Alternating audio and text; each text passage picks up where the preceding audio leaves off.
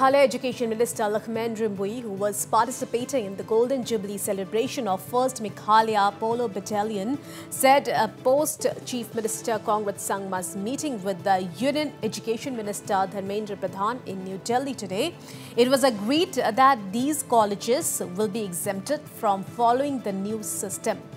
Well, students studying in private colleges and colleges aided by the state government across Meghalaya will, in all likelihood, not required to appear for the common university entrance test.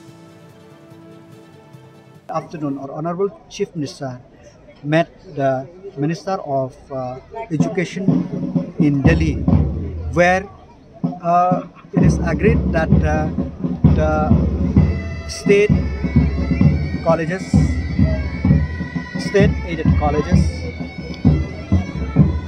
will be exempted from this CUET.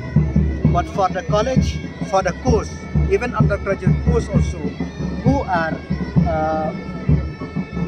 in the university itself, run, managed by the university itself, Central University I mean, they have to appear this CUET.